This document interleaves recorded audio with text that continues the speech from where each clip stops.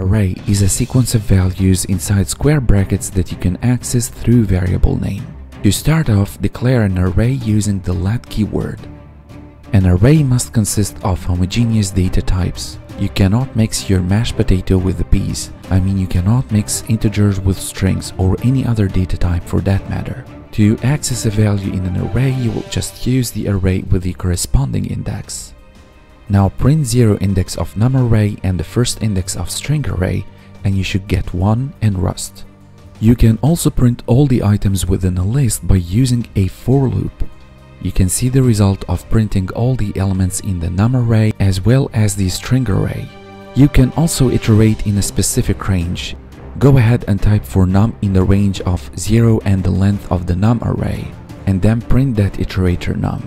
So what you've done here exactly is that you've iterated in a specified range, in this case starting from 0 to the length of the num array. This was arrays explained simply in Rust. Thank you, and I will see you in the next lesson.